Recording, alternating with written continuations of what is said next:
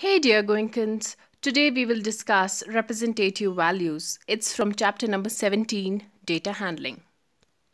You all are aware of the term average and would have come across statements involving the term average in your day-to-day life. For example, I spend on an average of about 6 hours daily for my studies. The average temperature at this time around is about 30 degrees Celsius. So these are some of the statements involving average.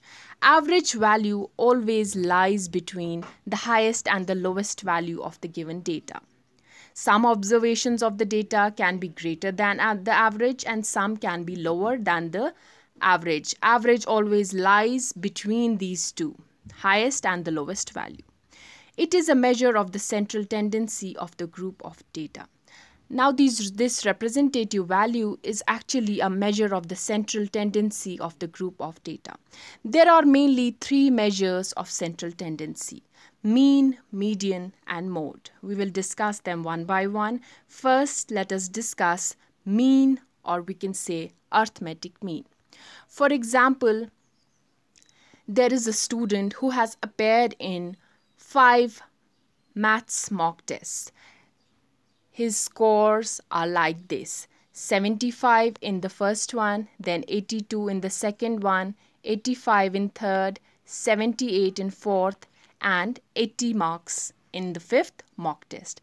Now, what is his average performance? What is his average performance? For this, we need to find out the arithmetic mean or mean. Arithmetic mean is equal to sum of all observations divided by total number of observations. Here we are dealing with the scores, so average score will be sum of all scores divided by total number of tests. Sum of all scores is the sum of these scores: 75 plus 82 plus 85 plus 78 plus 80.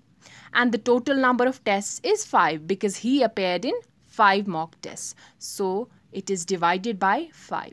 400 divided by 5 is 80. So the average score, or we can say the arithmetic mean, is equal to 80. This is what is arithmetic mean.